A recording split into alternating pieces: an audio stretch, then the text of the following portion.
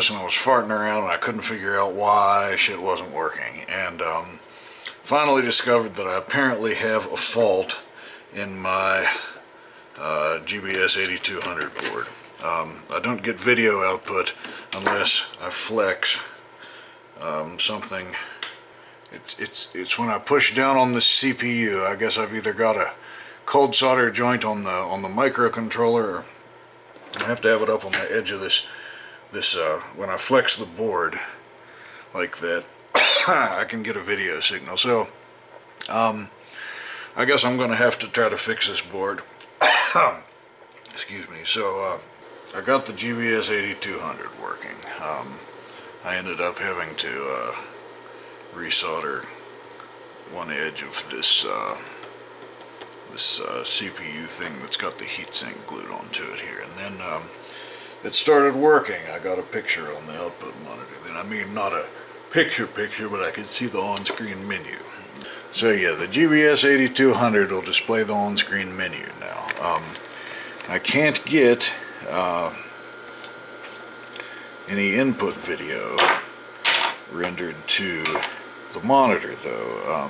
When I select the that's a message. See, I've got it set to the RGBS input, which is correct. I'm generating a constant 600 millivolt signal on the red channel here, going into the GBS 8200. Alright. And I'm generating XOR sync with this IC right here. And I've tried it with the polarity both ways. I think this is the proper type of sync signal here.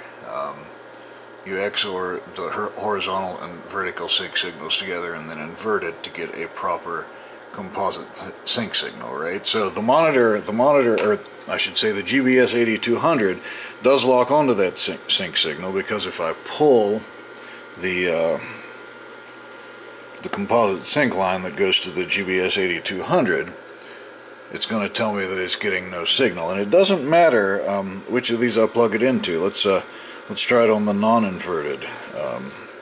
See, it locks onto the non-inverted sync signal too when I plug into it. So I am not exactly sure what's going on here. The monitor should be displaying a constant red color since I'm generating 600 millivolts on the red channel here, and it doesn't matter which channel I plug the thing into. I don't see any color on the screen at all on either of the screens. I don't want to use the big monitor, because if I blow it up, I want to blow up this shitty old monitor. But I don't know, man. The only pardon me. The only other explanation I've got is that